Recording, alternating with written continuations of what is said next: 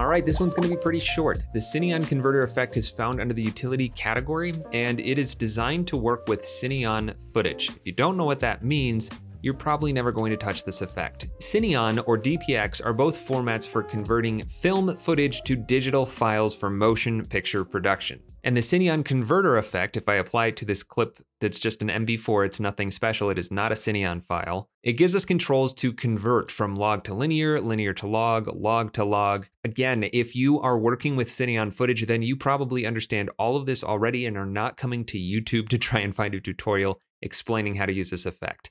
But it is designed to handle cinematic footage within After Effects in a way that's going to preserve and take advantage of the full color range of that 10-bit footage file. And it gives you various controls for setting the black point, white point, gamma, and even highlight roll-off. None of this really applies to the footage that I have here. It can make a difference, but obviously it doesn't look all that great. If I had access to Cineon footage, I would have shown that. But once again, if you're working with Cineon footage, you probably don't need this tutorial. But I can't leave any effects out of this series, so that's all you need to know about the Cineon Converter effect.